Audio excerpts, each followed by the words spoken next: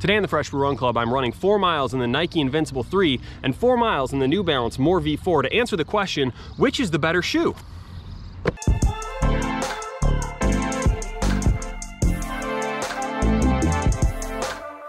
Welcome to the Fresh Brew Run Club. So for today's video, got a little shoe battle on our hands. So I'm going to go for an 8-mile run. The first 4 miles, I'm going to wear the Nike Invincible 3, and then the last 4 miles, I'm going to wear the New Balance Fresh Foam X More V4, and see what I think of the shoes on a direct comparison. Sometimes you really have to be in the moment and you have to directly compare these two shoes. So 4 miles in the Invincible 3, 4 miles in the More V4.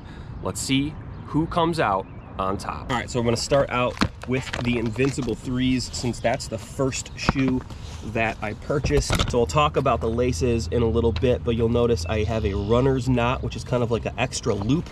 Helps to lock the shoe down a little bit, which is important for this shoe, but like I said, I'll get to that in a little bit.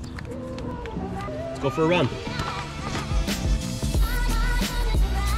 All right, so for both 4-mile segments, I'm gonna go on a nice easy pace because that's what both of these shoes are really designed for. So let's talk about the Invincibles. This is a somewhat controversial shoe. When it first came on the market, there were a lot of hot takes that came out. I didn't have a hot take about this shoe. I actually liked it, so I am a huge fan of the Invincible 1 and 2.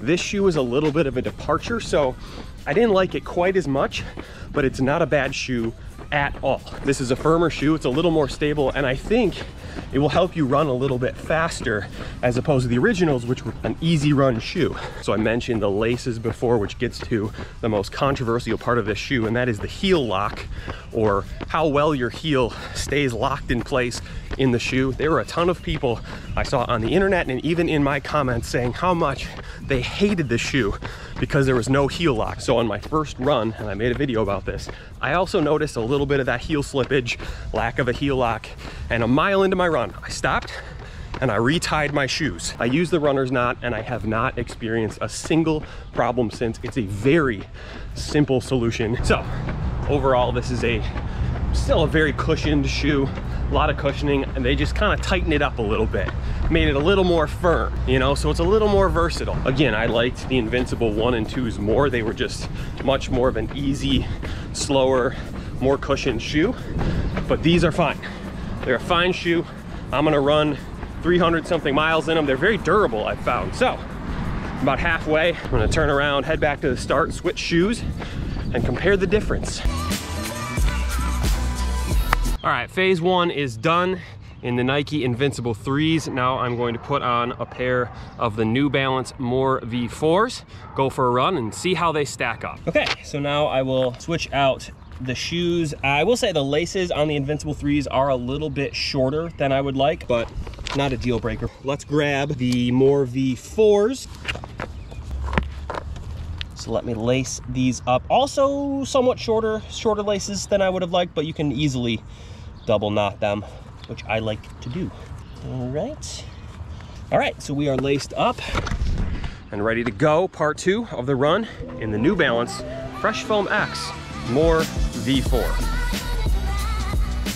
Okay, so right off the bat, the first 2 things that stand out. 1, I think these shoes are just a little bit heavier, definitely noticeable when you compare them run to run. And 2, you can absolutely tell that this shoe, the More V4, has more of what is called a rocker construction, which is kind of like think of like a rocking horse.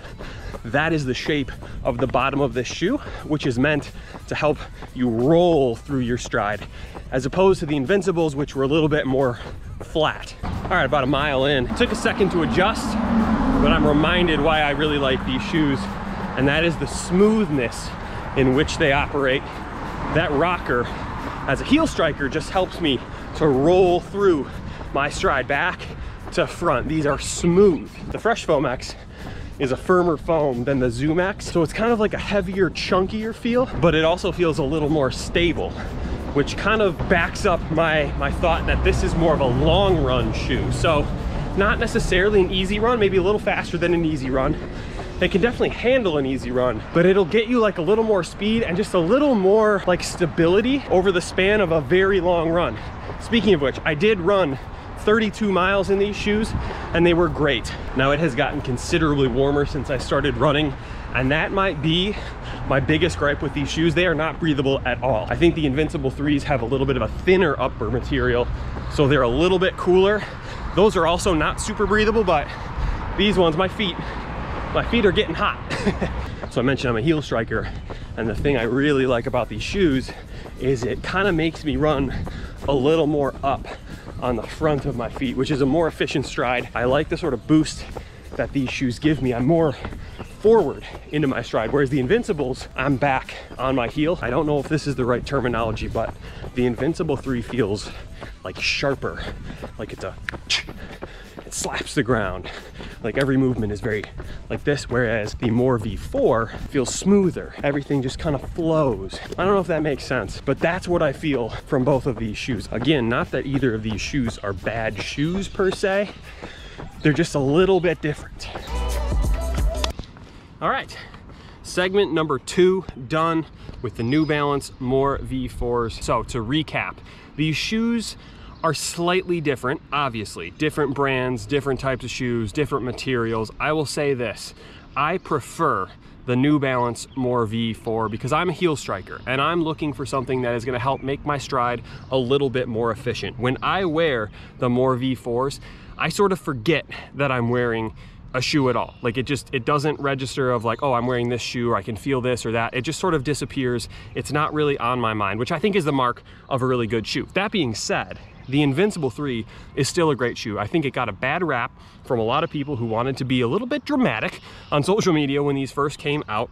They're just slightly different. I would say the More V4 is better for your long run. So if you're looking to have, you know, not necessarily like an easy recovery pace, like a little bit faster, but something that is going to stay firm and durable and hold up over the course of a very long run, the More V4, I think, is the better shoe for that. The Invincible, it's kind of an interesting shoe. I think it's like, it sort of splits the difference. The Invincible would be a good easy run recovery shoe, but also something you could run a little bit faster than your long run pace, like maybe getting into tempo run territory. It's very versatile in that sense.